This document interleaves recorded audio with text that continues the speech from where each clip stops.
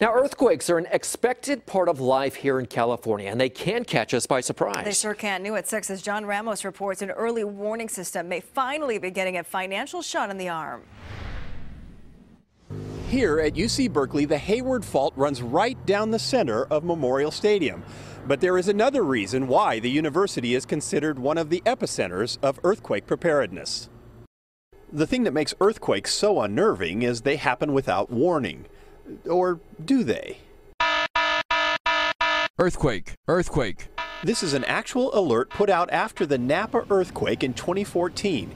It came from Shake Alert, a West Coast quake warning system developed in part at the Seismological Laboratory at UC Berkeley. It's not prediction. We can't tell you there's going to be an earthquake in a week. But what we can tell you is that an earthquake has occurred and you're about to feel shaking.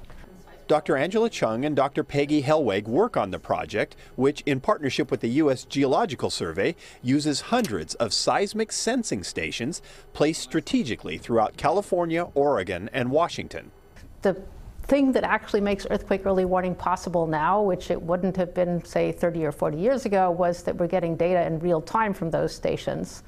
The idea is to give people some kind of warning, perhaps just a few seconds, that the world is about to start rocking. What would people have time to do? Well, how much time do you need to do this?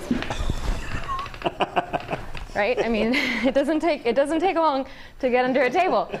The program began clear back in 2006, but now Governor Newsom's first budget reportedly includes $16.3 million to finish building California's part of the project.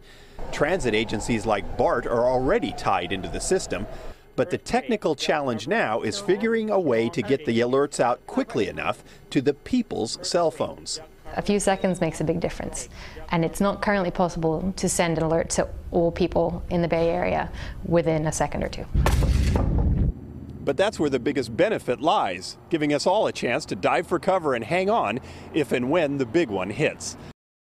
Always a scary thought, and scientists say it is possible a magnitude 9 quake could come from the Cascadia Fault running through Washington and Oregon. That could cause damage in northern and southern California, but we also may have several minutes of warning before it strikes.